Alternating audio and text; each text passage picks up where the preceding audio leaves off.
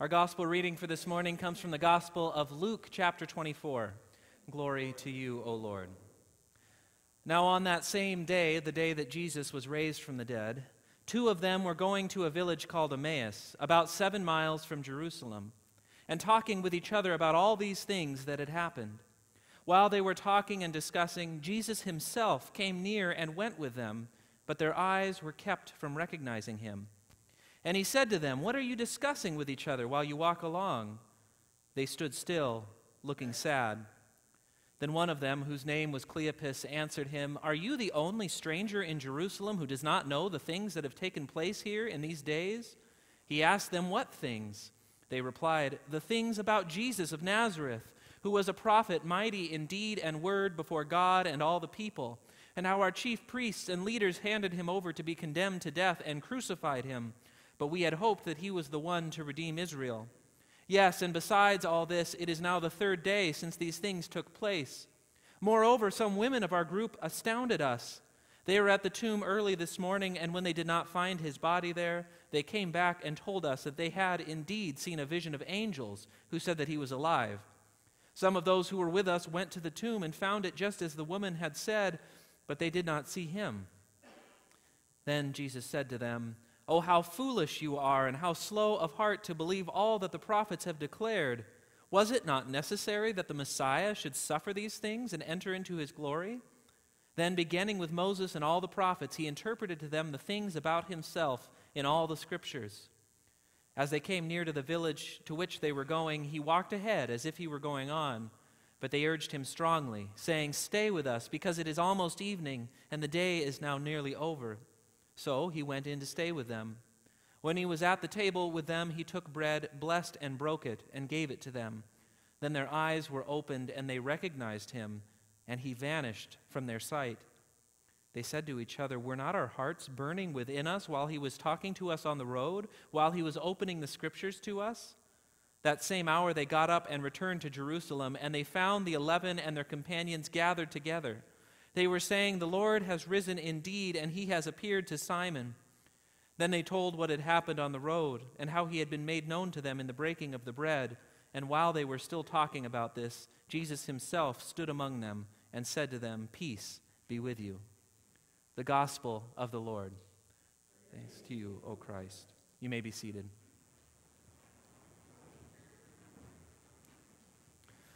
Brothers and sisters, grace to you and peace from God our Father and the Lord Jesus Christ.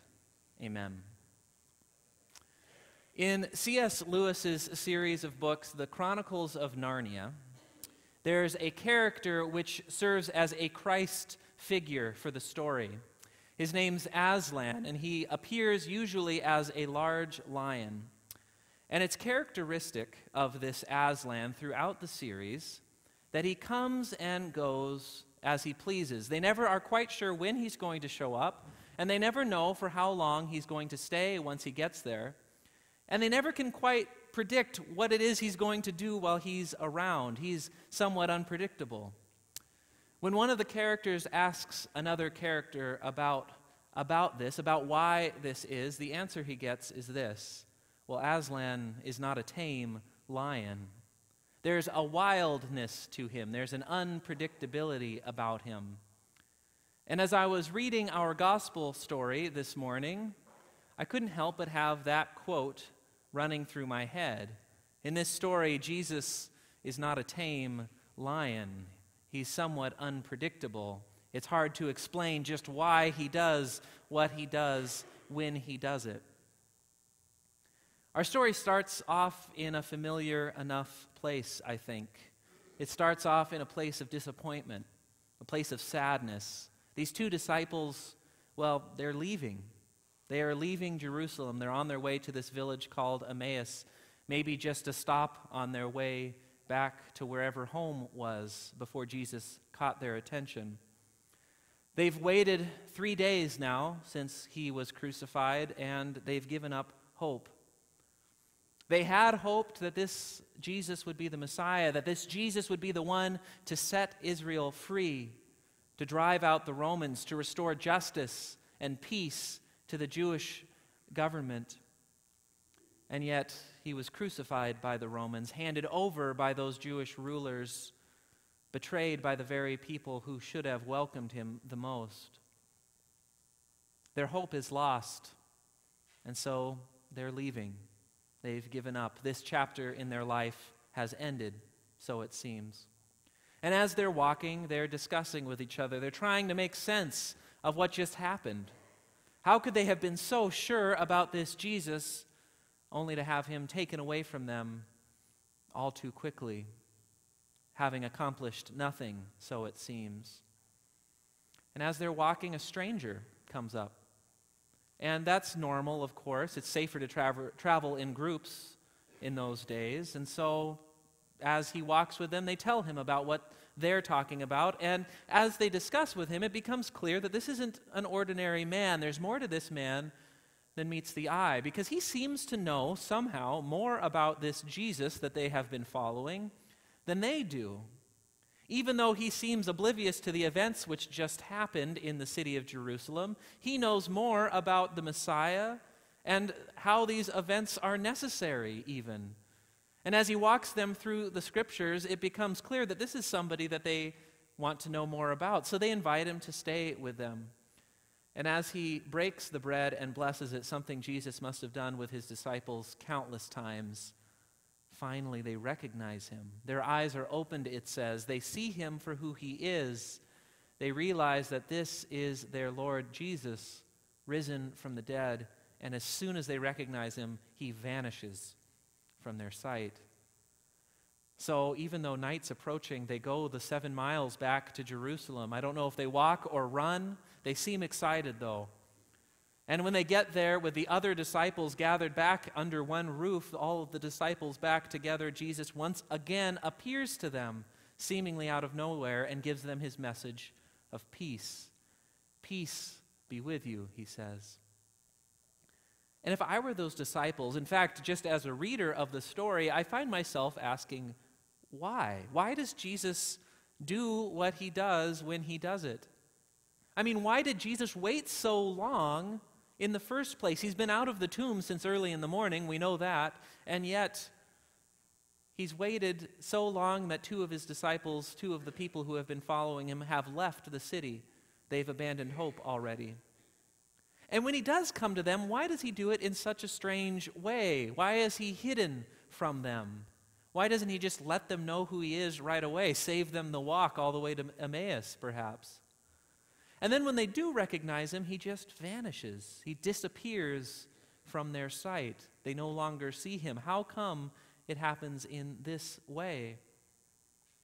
And the answer maybe is something like that answer we get in those Chronicles of Narnia books.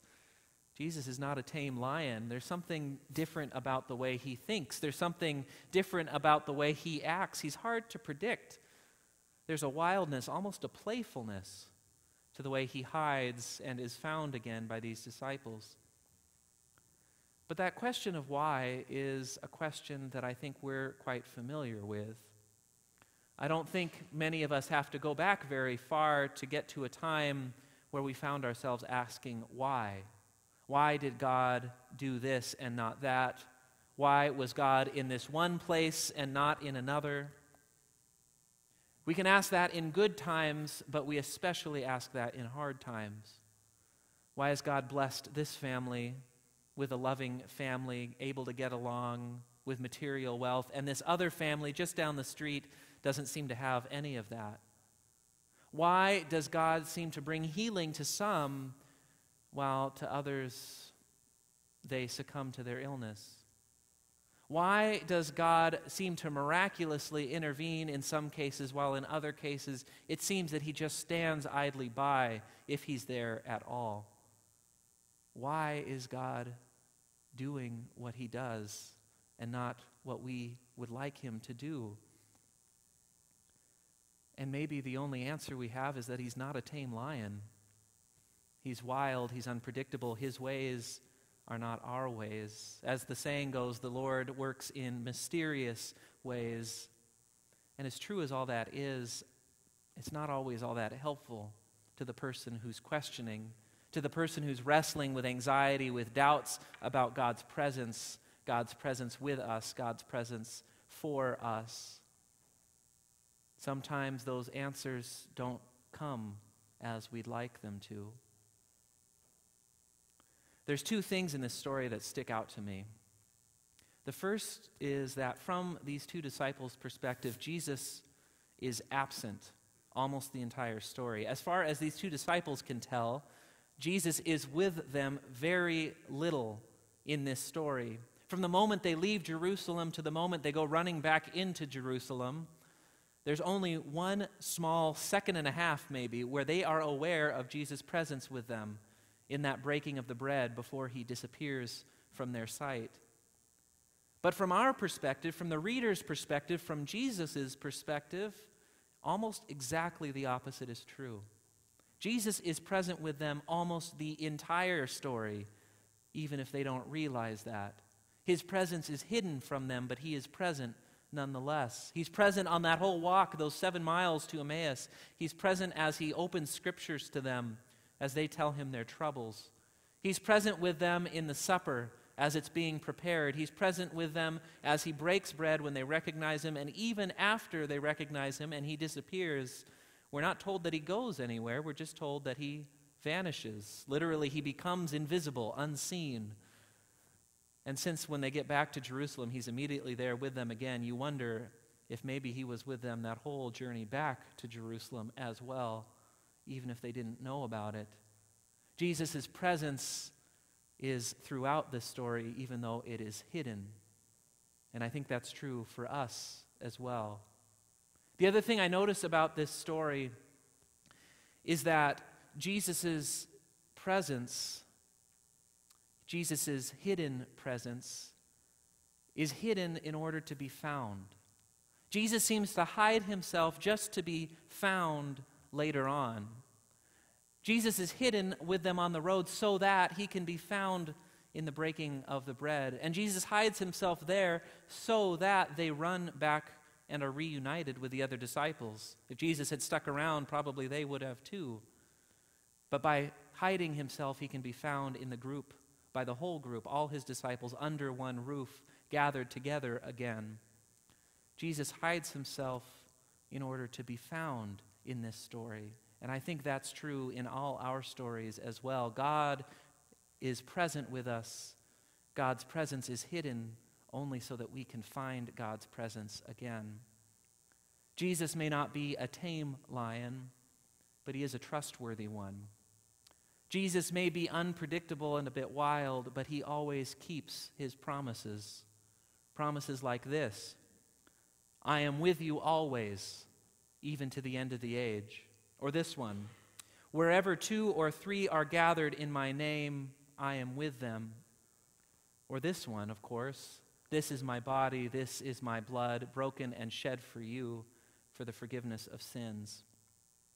Even though Jesus may be hidden from our sight, these promises, among many others, still stand firm. So, therefore, come to the table, to the breaking of bread, to the place where Jesus has promised to be. All you who are doubting God's presence for you, all you who are asking God why, all you whose eyes are being held shut like the eyes of those 2 disciples, come. Come and receive Jesus hidden in this very ordinary bread and wine. Come and find the one who gives rest to the weary and peace to those who are troubled. Come and receive Christ's presence hidden here to give you the forgiveness of sins, to nourish your soul, and to sustain you unto eternal life. He's hidden himself here in plain sight, so come and find him.